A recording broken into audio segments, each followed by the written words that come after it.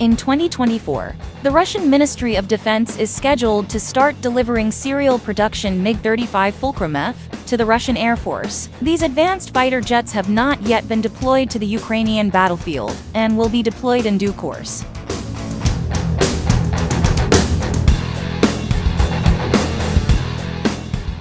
Russian experts say that Russia needs a MiG-35 fleet in anticipation of a large-scale conflict like the one in Ukraine today. As a medium-class fighter jet, the need for the MiG-35 is considered quite large, because usually in any air force, multirole light fighter jets will account for more than two-thirds of the regular fighter fleet, while heavy-class fighter aircraft, usually the number is one-third of the total strength of the fighter jets owned. Light fighter jet units are used to carry out most of their daily missions. On this basis,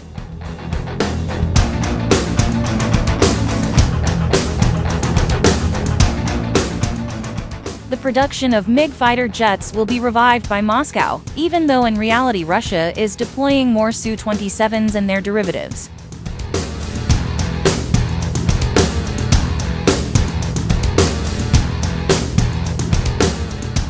MiG-35 can track up to 30 targets and engage 6 targets simultaneously. The MiG-35, with a plus 9g gravity limitation, can fly at a maximum speed of Mach 2.25 and an altitude of up to 65,000 feet. The aircraft is powered by two Klimov RD-33Mk afterburner turbofan engines. The MiG-35 fighter can track up to 30 targets and engage 6 targets simultaneously. The MiG-35 has been described by the US media as a plane with brain power.